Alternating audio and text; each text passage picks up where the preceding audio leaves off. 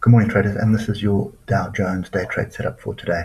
So it is total carnage at the moment. We've had a 1,000-point gap down, pretty much a 4.5% gap down. Oil is down 32% right now. All the futures markets have been hammered properly this morning. And I think I started off with Australia getting a beating at the open, which then just drove the rest of the futures markets down. So I suspect we got more of the same, but there is a niggling little concern in my head for any shorts right now. Is this an exhaustion gap? That's pretty big. It's big enough to be seen as an exhaustion gap. It's a second attempt at the level. We are through the previous level at the moment, and I do have two levels below this drawn in, which is pretty much, there's my swing low there, and there's my swing low there. There are a few gaps to the downside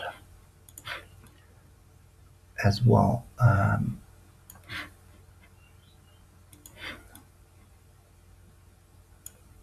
Okay, and then we have this massive gap to the downside from 2019. So for me at the moment, short it is, but I don't want to be chasing shorts at this level. So I want to see some kind of a bounce up. I'm not prepared to take the long on the bounce up, to be honest with you.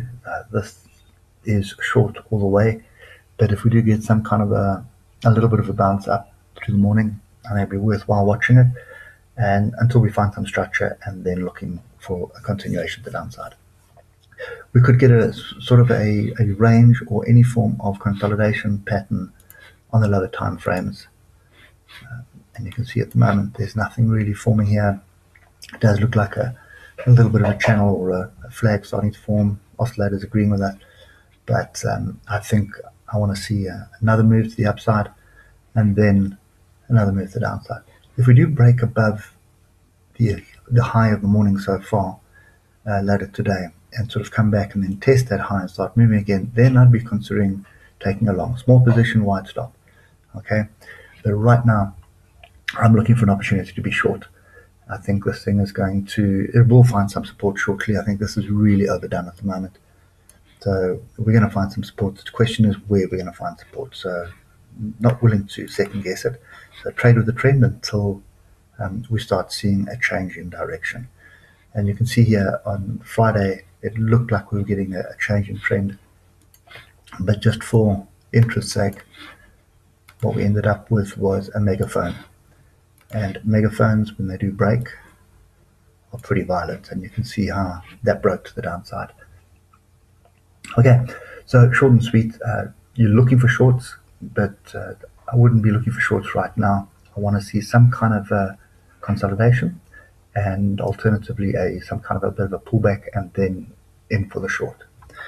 Okay, so, and watch out for these levels. The downside, 24,300, you probably find some action around there, and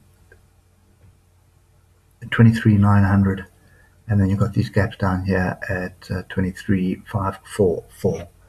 Okay, so that's the area that I would expect us to find some kind of support in. Especially when we're moving so strongly, you want to pick up your levels off the weekly. So if I adjust that to there, there's no real inside tail here. Okay, there is an inside tail there, and there's another one there.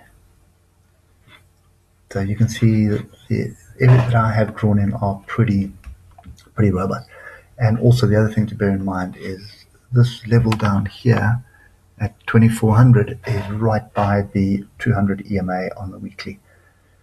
So that is definitely something that I'd be paying attention to. Okay, so short it is, but take profit at these levels, because I think the thing is pretty overcooked at the moment. And don't be too surprised if miraculously there's some kind of a cure found, or sanity prevails in the markets right now. Okay, here we go. Hope it helps, and we'll catch you later. Cheers for now.